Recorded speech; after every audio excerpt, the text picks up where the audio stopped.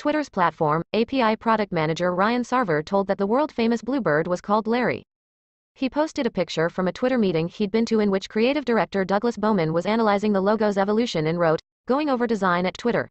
The evolution of the Larry the Bird logo." The origin of the name is a mystery, though there has been some speculation that the bird is named after Larry Bird, who played for the basketball team that Twitter co-founder Biz Stone supports, the Boston Celtics. He added, "We were glad to see his wings fully develop. He looked like a sickly bird for a few years." The news took Twitter users by surprise and they immediately probed for more information about him. Tech writer Samuel Arbsman asked Sarver which species he was, to which the reply was, "That's a secret."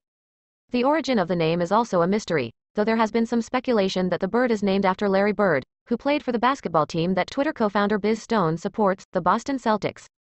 The bird's name has sneaked out before, however, but it didn't really get noticed. Twitter's corporate responsibility manager Jenna Dawn mentioned Larry in March tweet last year, and a February 16 tutorial blog post on using the new Twitter this year said, "Twitter.com shortcut. You can quickly close all expanded tweets by pressing L as in Larry on your keyboard."